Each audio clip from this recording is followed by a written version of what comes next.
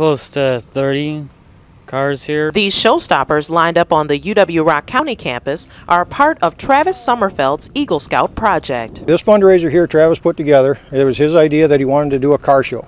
This is fantastic. You know, I'm into cars and I work on them all the time, so I said, that's a great idea. So let's see what we can get to work with. The money from the car show and silent auction will provide scholarships for Janesville area students to attend UW-Rock County. It gives other people a chance to save a little bit of money so they're not paying so much money. It's so exciting for the university to have a youth in the area looking for an opportunity to help his community do better things, and so we were excited to partner with him. From classic muscle cars to tricked out roadsters, this car show has a little something for everyone, including a bit of a history lesson. We've seen it, all of us people in our 50s, 60s, and 70s. We've seen this. Kids love old cars. I love old cars. I think this is wonderful. All these beautiful cars. Kids nowadays don't know what it's like to have these old cars.